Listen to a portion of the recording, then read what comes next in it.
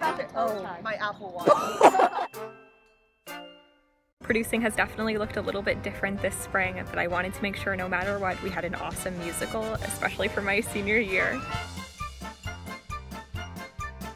Today we are going to try to do the impossible, which is figure out how to stage a cast of 12 people to appear as though we're all in the theater while only having 4 people on stage at a time.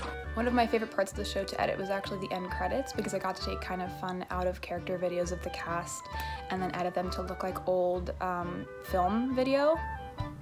Yeah, because I thought that this would fit the aesthetic of Drowsy. Normally we'd all be in person rehearsing to put on a great show for you all, but now we're stuck with distancing requirements, doing rehearsals half on Zoom and half in the rehearsal space.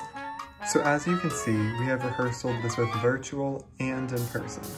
We have the director, the choreographer, and a couple of stage managers working online, but we have the actors and one stage manager in person rehearsing their dance so that everything can be perfect when it comes time to film. 1, 2, 3, 4, 5, 6, 7, 8, burning into their eyes.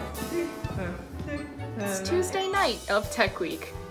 I'm currently working on mixing the dialogue with Joseph's music mixes and syncing them to Octavia's video editing. So I'm very particular when I edit videos that all the clips have to line up with sound.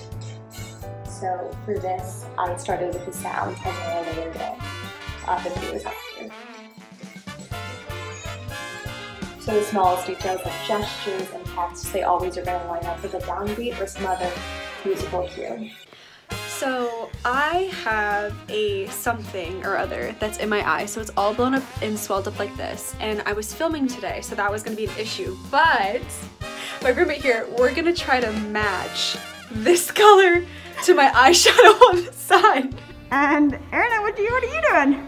I'm holding the space heater and warming myself.